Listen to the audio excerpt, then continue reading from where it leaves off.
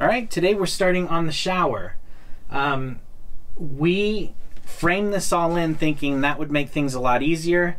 It turns out that tiling on plywood is kind of tricky. And so we've gotten some feedback and some products, and we are going to use Schluter KerdiBoard.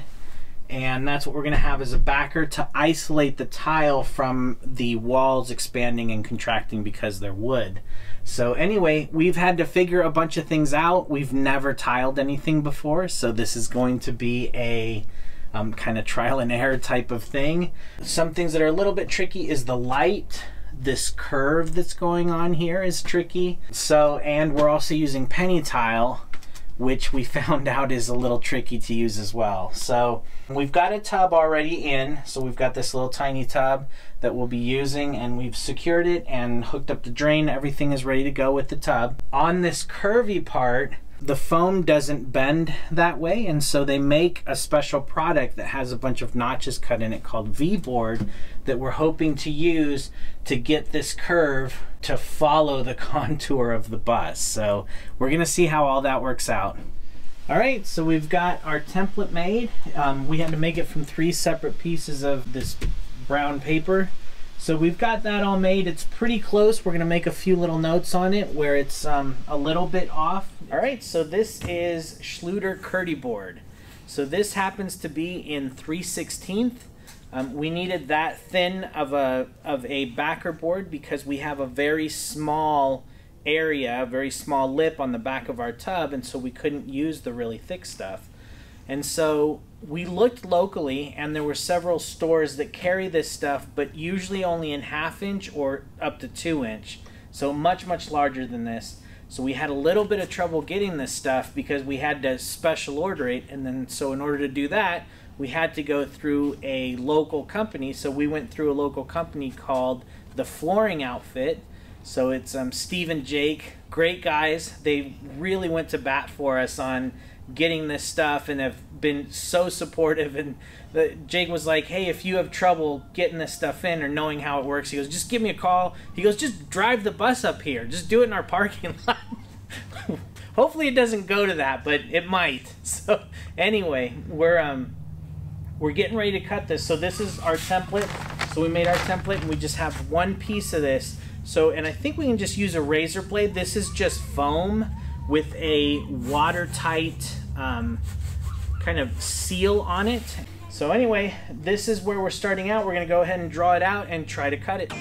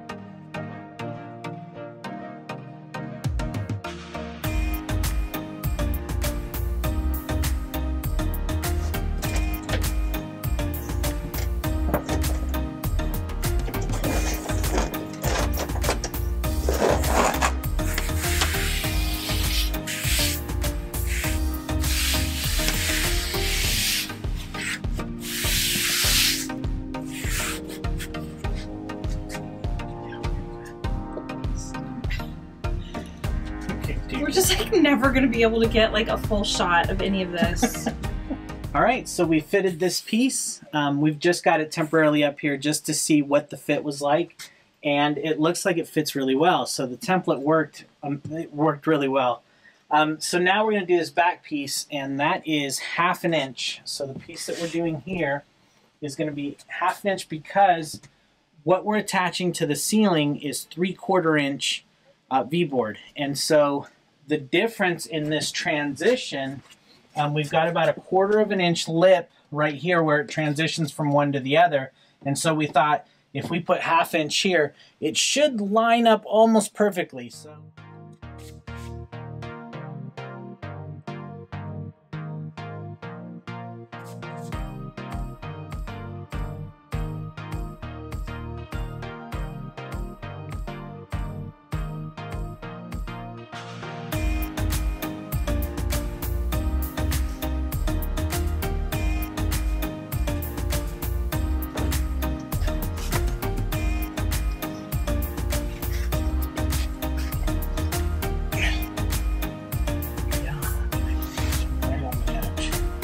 this is Kerdi V-Board, and it has slices in it that allows it to bend. So it'll bend either way. So it'll bend this way, it'll bend this way.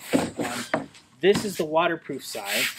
So this is the side we're going to use. We had hoped it would bend the other way, so we would just make one cut, but this actually bends this way, and so we're going to have to make a 24-inch cut and then another 24-inch cut and put two pieces along the ceiling. But anyway, the other consideration is that when we install this, we have to fill these grooves. We have to back butter them essentially with thin set. So we've got to cover this entire thing and then set it up there, and then we'll screw it in as well. So anyway, this is what this looks like. Well, this is another thing we had to special order. So, and this is the minimum thickness it comes in is 3/4. So you can get it in a much thicker V-board, but you cannot get it thinner. So this is the thinnest we could go.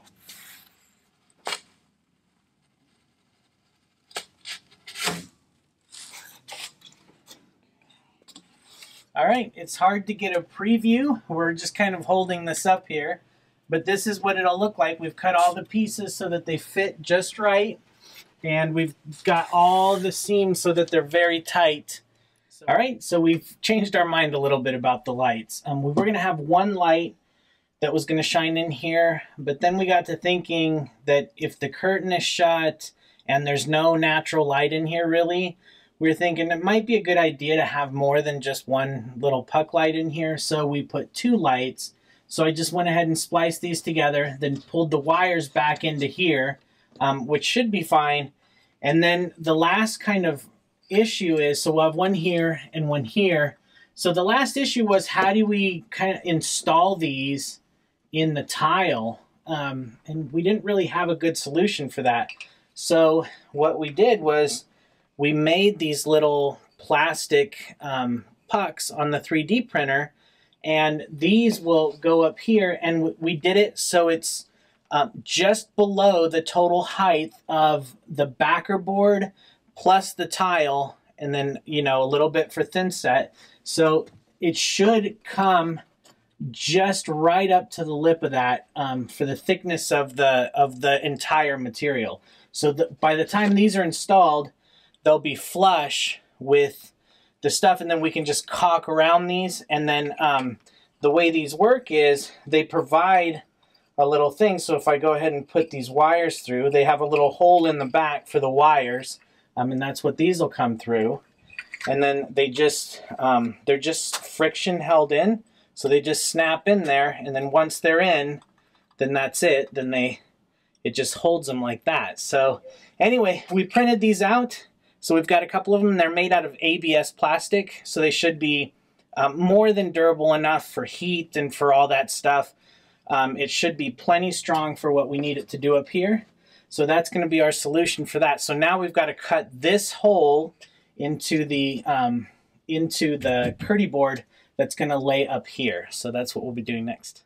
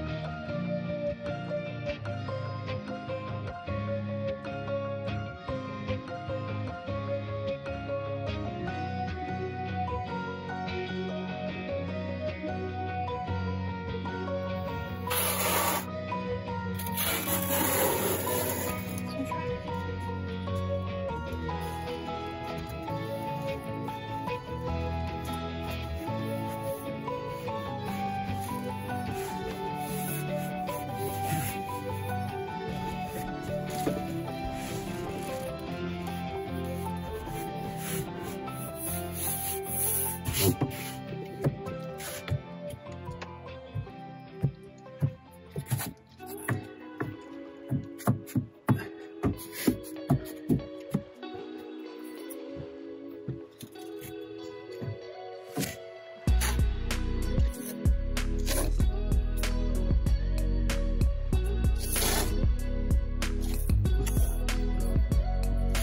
a little more just in that bottom right corner.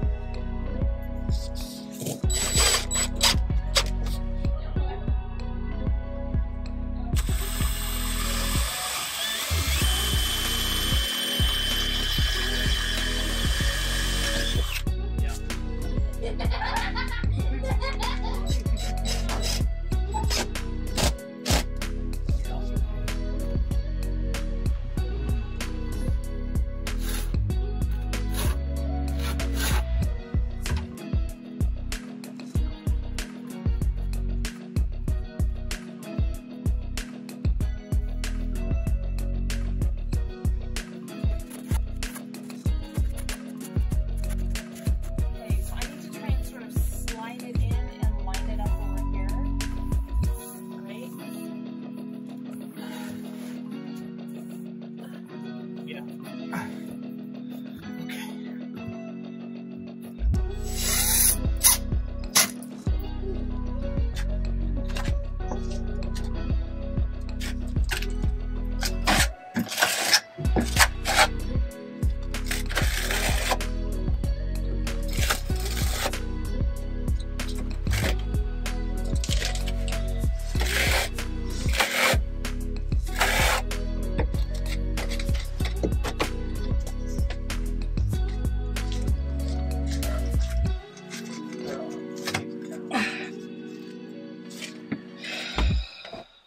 All right, so we've got all of the underlayment stuff installed. On the ceiling, we went ahead and used these special washers that they have, and you're supposed to put them every 6 inches. So we've put those in, and then where we've marked a dark line here is actually a metal stud. So we've gone all the way through both layers and into like a metal stud like we see here. So we made sure that we hit a metal stud all along that line, and we did, so that was lucky.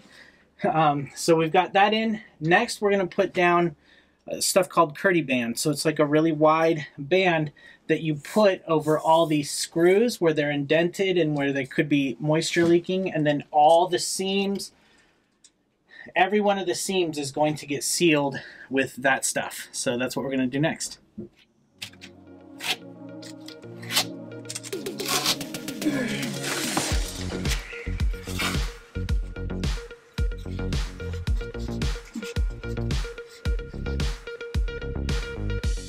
Do you need help? No, I just...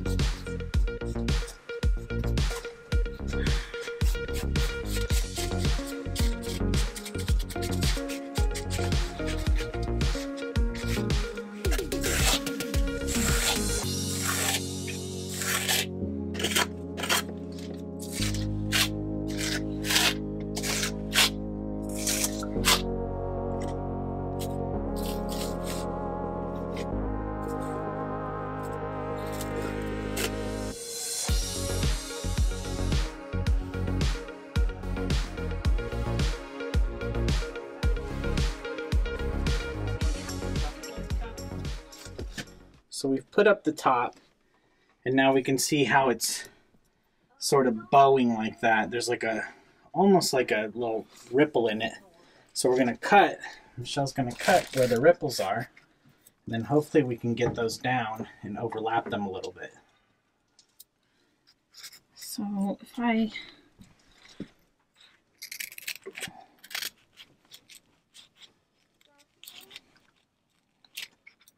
problem is getting all the way in. Mm-hmm. It doesn't, there. Do you need like the nippers? No, I think that's okay. So now I can get that flat. Right. Do you need some thin set to go up under there to paste the other one down on top? Or can you squeeze some out? I don't know. Here. I'm just gonna, okay.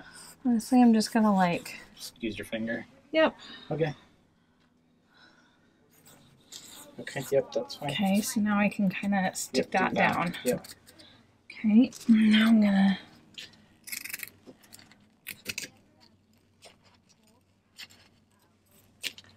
Come on. Okay. You want this knife?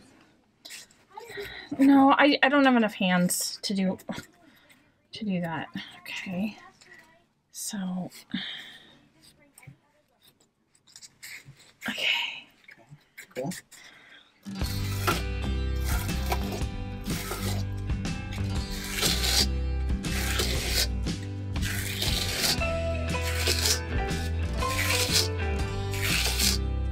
No, is that good enough? Yep.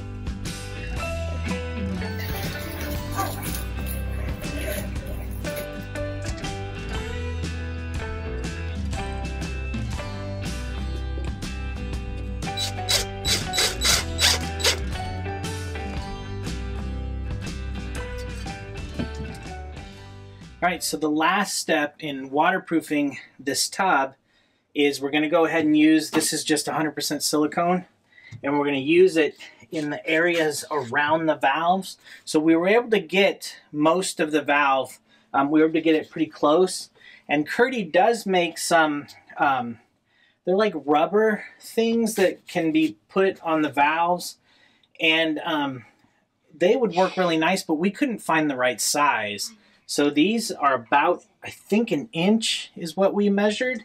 And we just couldn't find ones that were 1 inch. So maybe they make them and we don't know about them. That's definitely possible. But anyway, we're just going to use silicone. It's just 100% silicone, weatherproof, ready in 30 minutes. We're just going to stick it in there and just kind of go all the way around. All right, it doesn't look as good as the Schluter install videos, but it's done, and I'm pretty sure it's waterproof. So we went ahead and tried to follow as many instructions as we could find about how to make it waterproof, how to do it the right way. I know it's in a bus, the curve is weird, so there wasn't things that were exact, but we tried to do it with following as many of the pieces of advice as we could find, including fully embedding the board to the substrate, which is, in our case, is plywood. And we did that with All Set, which is Schluter's own modified mortar thin set stuff. So we've done it with that, and that is supposed to be compatible with plywood. There's like an ANSI standard that says, hey, this is compatible with plywood. It does comply with that, so we think we're safe there. On the ceiling, in addition to fully embedding it and back buttering it so that we could get these little notches all filled in, we also screwed it in every 6 inches as they recommend, and then sealed it with this sealant. All the seams have been sealed with this tape and the All Set. So we've sealed it all up. We're pretty sure it's waterproof. We're gonna let it sit overnight. It's the end of the day, so we're gonna go home, let it sit overnight, and then maybe start tiling tomorrow. But one thing we haven't mentioned is these little, this is also a Schluter product here. It's these little end cap things, and what they do is they're just little pieces of trim that kind of clean up the edge and make it look a lot nicer from the side. So we've done some here, and we've also done a little piece right here next to the tub. So hopefully when you look at it from the side, it doesn't look like foam and thin set and, you know, the side of a grout. So anyway, tomorrow we're looking forward to actually trying to install the tile.